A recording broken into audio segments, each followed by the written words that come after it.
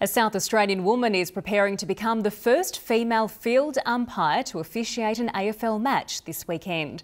23-year-old Eleni Glouftsis will be in charge for Sunday's pre-season clash between Carlton and Essendon.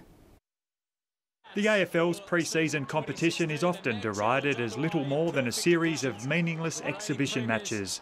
But for field umpire Eleni Glouftsis, this Sunday's game is the biggest of her career. Finding out was really exciting, a bit of a surprise, so I'm really looking forward to this weekend. The 23-year-old first took up the whistle in Adelaide.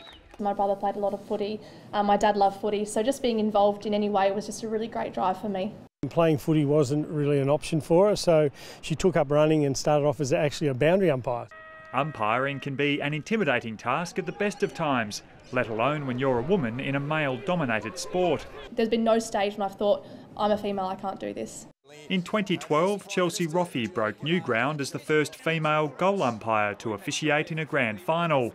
The AFL hopes Glouftsis can inspire women to take on field umpiring as well. We need a trailblazer and we'd love Elle to be that. Glouftsis is on the league's development squad, meaning she won't umpire home and away matches this year unless there's an injury. But her elevation to senior ranks is considered only a matter of time. She's just very well rounded. She calls the right free kick, she gets in the right spot and she bounces it pretty well. Glouftsis works as a phys ed teacher and says there's more than a few similarities between unruly students and irate footballers.